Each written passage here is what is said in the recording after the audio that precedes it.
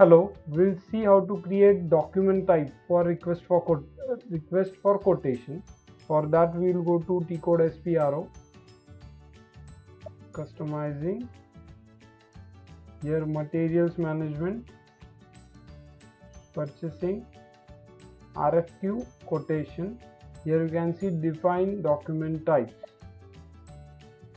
You need to come here.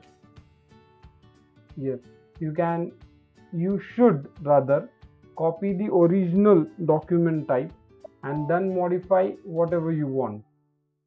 Okay, type RFQ test. Just a minute.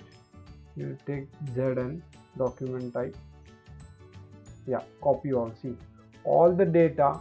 See, this is the thing, 36 entries are copied. Okay, you should not miss any one of that. So you have copied everything and now you are saving it. See, you have saved it, data is saved. Now here you can see, I will show you again, these are 3 document types. Okay, here you can change the number range for it. Now you have copied the AN, so it has taken the same number range from AN. You can change it to the number range what you have created and carry on for further process. Okay, thank you.